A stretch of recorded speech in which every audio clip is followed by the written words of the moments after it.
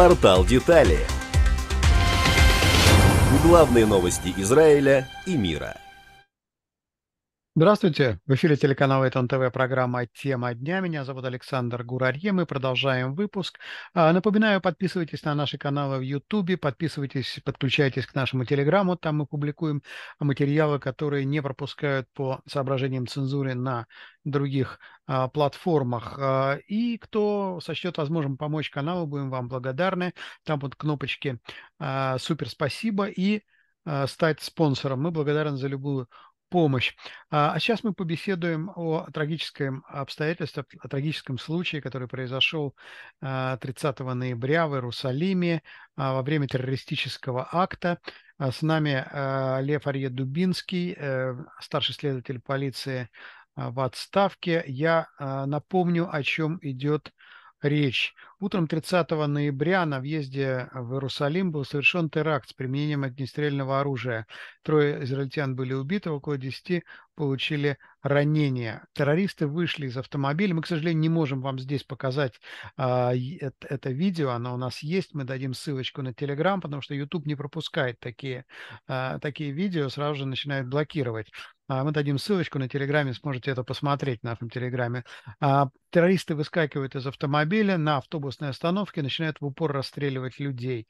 В этот момент останавливается машина, из которой выскакивает двое резервистов, солдат, которые, значит, открывают огонь по террористу. И видно, как с другой стороны улицы подбегает к этой машине, на которой собирались скрыться террористы, подбегает человек и стреляет в них. Потом этот человек встает на колени, поднимает руки и пытается всем своим видом показать, что вот, мол, не стреляйте по мне, я не террорист, но солдаты, видно, в пылу боя продолжают огонь и в конечном итоге попадают в него. Впоследствии это адвокат Юваля Кестельман, впоследствии он скончался от полученных ран в больнице. Один из военнослужащих, Авиада Фрайя, который, собственно, и застрелил адвоката Юваля Кестельмана, был арестован военной полицией, потом выпущен, и сейчас ведется следствие. Это вкратце, так сказать, то, что произошло, но на самом деле все, конечно, гораздо страшнее, гораздо трагичнее. Лев, у меня первый вопрос. Вы видели этот ролик, вы видели, что этот человек, в общем-то, выполнил. Он сам в прошлом служил в военной полиции, в Мишмар-Агвуль, да? То есть поэтому он прекрасно знал законы, он прекрасно знал, как себя вести, поэтому он положил на асфальт пистолет, он положил свой бумажник, чтобы можно было проверить его документы, скинул куртку, чтобы было видно, что на нем нет пояса смертников, но тем не менее был застрелен. Вот как вы расцениваете, почему это произошло? Неужели солдаты это не видели все? Смотрите, да, я хочу заметить, правильно вы отметили, что он сделал все правильно. Он не только служил в Мишмар-Агвуль, вот этой военной полиции, он еще и служил в обычной полиции после этого. Он служил патрульным. Поэтому у него был опыт, он сделал все абсолютно правильно. Никакой ошибки он не сделал. К сожалению, вот этот вот солдат, который его застрелил, он был невнимательный. Сложно как-то вот сейчас обсуждать это, знаете, сидя, вот, так сказать, при таких домашних стерильных условиях. Да. Но, конечно, его поведение этого солдата было неправильное, неверное, незаконное во всех отношениях. Даже если это был на самом деле террорист, и он поднял руки и положил оружие, в него нельзя было стрелять. Это однозначно. Дальше Как вы произошли считаете? очень интересные вещи. Полиция провела следствие. Полиция получила на руки документ из больницы, в которую был доставлен Кестельман. Он был еще, так сказать, жив, но, к сожалению, врачи не смогли спасти его жизнь. Он получил несколько огнестрельных ранений. И на документе Сити, то есть ну, это не совсем рентген, ну, типа рентгена тела было. Эти материалы были переданы полиции, но полиция заявила, что вскрытие проводить нет необходимости, все и так ясно, и его похоронили. Обязаны ли были они провести следствие? Вот с точки зрения протокола полиции человек умер скажем так, мягко говоря, не своей смертью. Что требует протокол в таких случаях? Обязаны, однозначно были обязаны доставить его тело в этот патологический этот институт Абу-Кабир, и там обязаны были провести проверку и, если надо, вскрытие. Да, такой протокол даже исполняется, когда есть явные террористы, понимаете, когда вот мне доводилось расследовать теракты, когда полицейские применяют оружие против террористов, и все равно, значит, этого террориста отвозят в Кабир, производят вскрытие, а у полицейских берут оружие на баллистическую экспертизу. Обязаны были сделать это. Непонятно, почему это не сделали, у меня нет этому объяснений, к сожалению. В результате этого адвоката похоронили, но тут дело передали военной полиции. Дело в том, что получилось, что а, военнослужащие, которые открыли огонь, они в тот момент, в общем-то, были на службе, хоть и резервисты, поэтому военная полиция взяла на себя это дело, и тут обнаружили, то есть в том же самом документе, то есть результаты вот этого сити, что в организме, в теле этого человека есть пули. Потому что полиция заявила, что нечего делать это вскрытие, поскольку там нету пуль, мы все равно ничего не найдем. И руководство больницы объясняет, что это тот же самый документ, потому что они один раз делали вот этот рентгеновский снимок. Почему так произошло? Почему военная полиция обратила внимание, а те могли это не заметить? Ну вот военная полиция действовала по протоколу. Я, к сожалению, не могу понять, почему полиция в Иерусалиме сделали такую ошибку. Но вот военная полиция действовали по протоколу. В любом случае, человек умер насильственной смертью, он не умер своей смертью. То есть должен доставлен в Абу-Кабир, в этот патологический институт, Институт и там судебной производят, медицинской экспертизы, да. да, судмедицинской экспертизы. И там происходит вскрытие. Это протокол, его нельзя нарушать. Я не понимаю, В результате было принято решение об эксгумации тела. Это, конечно, ну, это для тяжелое, так сказать, тяжело для родственников. Они и так пережили такую колоссальную трагедию. Погиб, в общем-то, молодой мужчина, который, в общем-то, герой, который пришел на помощь. И он, собственно, застрелил одного из террористов, не дал ему уехать. Те уже прыгнули в машину. То есть он, собственно, спас людей, и вот так трагически погиб. Когда была произведена эксгумация тела, действительно обнаружили одну пулю и несколько осколков. А сейчас будет проведена, очевидно, баллистическая экспертиза. Что дальше действует по протоколу? То есть что они должны установить вот в этой баллистической экспертизе? политическая экспертиза по пуле, я хочу заметить, что не всегда можно полностью, значит, восстановить, но по вот этой вот закрутке на пуле, на следах от ствола, значит, остаются следы, которые можно по баллистической экспертизе отстреливать потом оружие, которое было у этого солдата и у второго солдата, и могут провести сравнение, из какого, значит, автомата, из какого оружия вылетела эта пуля. При Мгм. случае, конечно, при условии, что эта пуля не подверглась каким-то серьезным изменениям. Есть иногда тонкости, когда это невозможно однозначно установить, из какого ствола это вылетело, но часто бывает, что можно. Вот будут сейчас смотреть, из какого автомата эта пуля. Лев, расстояние, с которого были произведены выстрелы, они, в общем-то, оно небольшое. Ну, чисто так визуально, глядя по видеокадрам, но это не больше 10 метров, очевидно, да? То есть вот с такого расстояния, когда стреляют в человека из винтовки М-16, резервисты были вооружены именно такими штурмовыми винтовками М-16, пуля. Бывает, что она застревает в теле, или все-таки она должна была пройти на вылет? Я думаю, что должна была пройти на вылет. Это странно. Обычно в стиле это пистолетные пули застревают. Либо пули из винтовки на очень большом расстоянии. Я так могу предположить, что, может, это пуля, которая отлетела рикошетом и осталась у него в теле. Но тогда, если это рикошетная пуля, то тогда она прошла очень серьезные изменения при ударе там, на поверхность дороги, например, откуда она могла То есть отрикошетировать то есть поверхностный это столб. затруднит баллистическую экспертизу? Да, если это рикошетная пуля, она наверняка прошла такое изменение очень сильное при ударе о дорогу, и, возможно, не смогут установить однозначно, из какого оружия это выстрелено. И, конечно же, адвокат потом будет за этот момент серьезно, значит, Вы имеете в виду приводить адвоката вот этого военнослужащего, солдата. Да, которого подозревают в том, да, что это он, значит, убил да, этого человека, да? да, он сразу заявит, что это не он, хотя он сознался, что он стрелял в него. Да, там же Ну, вы получилось, понимаете, что сегодня такое это уголовное расследование находится на такой стадии, когда в мое время, когда я начинал, такого не было. Сегодня признание вообще, значит, очень малый вес имеет в доказательствах. К сожалению, я думаю, это неправильно. там Сегодня же, все Лева, хотят извините, я защитовка перебью, там же получилось очень интересное какими-то признание. техническими.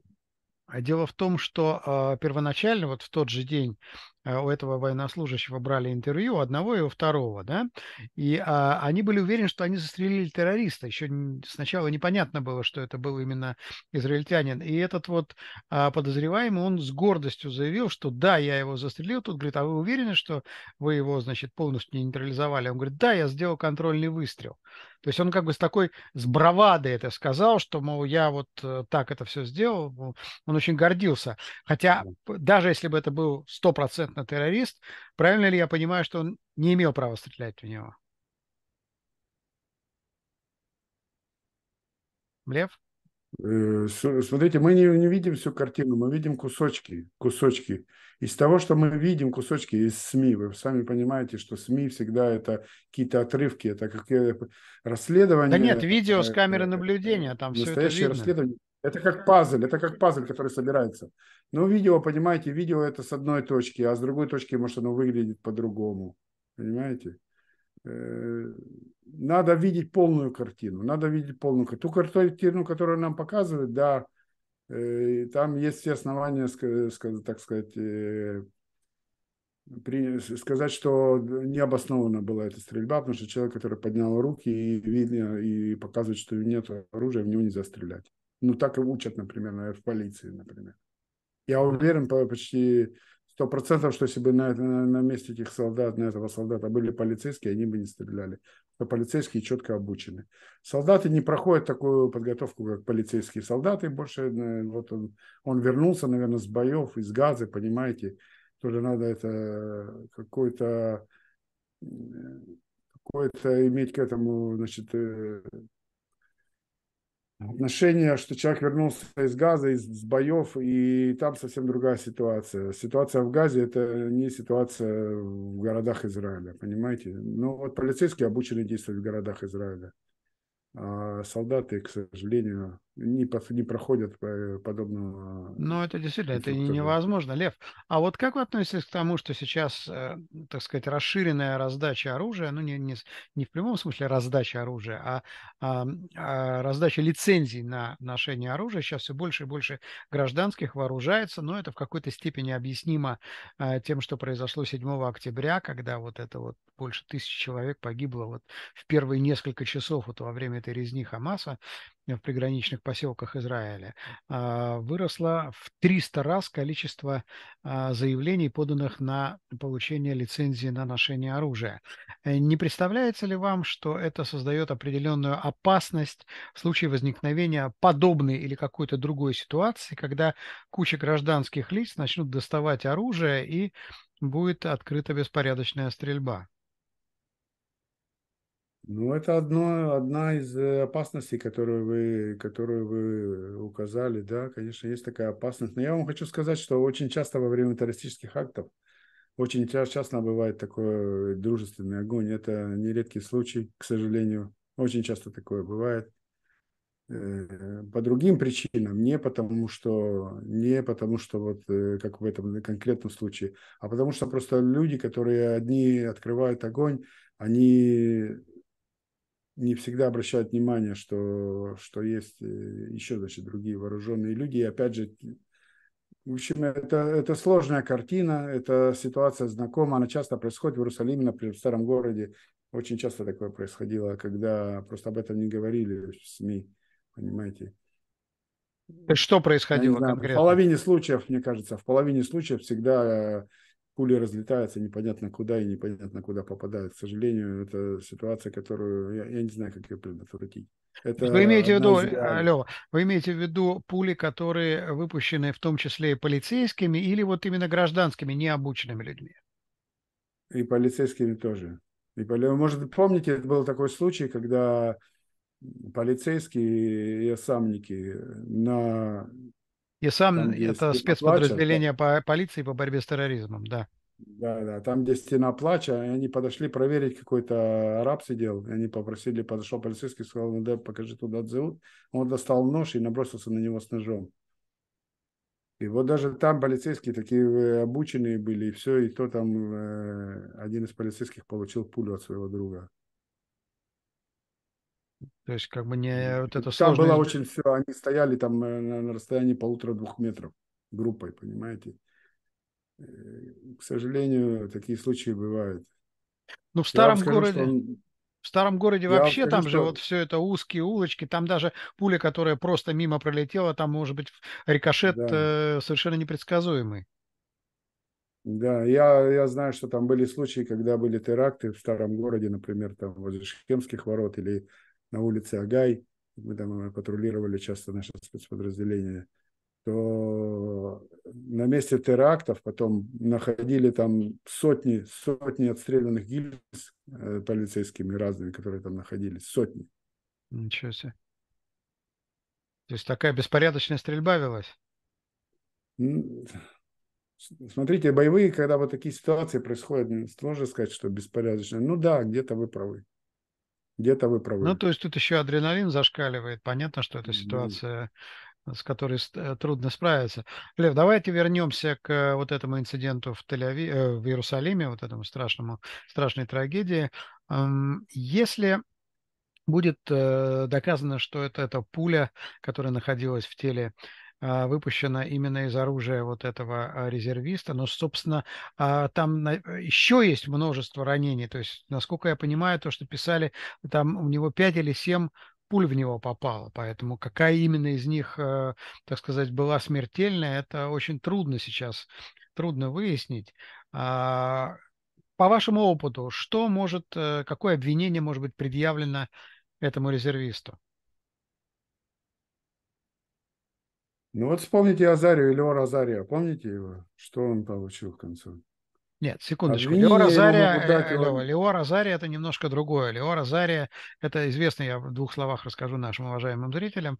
Был террористический акт, был нейтрализован террорист, он лежал уже на земле, и тут к месту этого теракта подошел военнослужащий, который, в общем-то, там совершенно случайно оказался, он вообще, так сказать, не имел к этому отношения, увидел этого террориста, ему, как он объяснил, ему показалось, что тот зашевелился, и он его добил. То есть сделал то, что называется контрольный выстрел. И он был обвинен в убийстве, ну, в непреднамеренном убийстве, насколько я понимаю, или убийстве по неосторожности, не помню точно, как было сформулировано. И он, в общем-то, отсидел, попал в тюрьму. В данном случае ситуация все-таки, согласитесь, немножко другая. Был бой, да, и во время боя он, так сказать, выстрелил и убил человека. То есть, наверное, какая-то разница есть.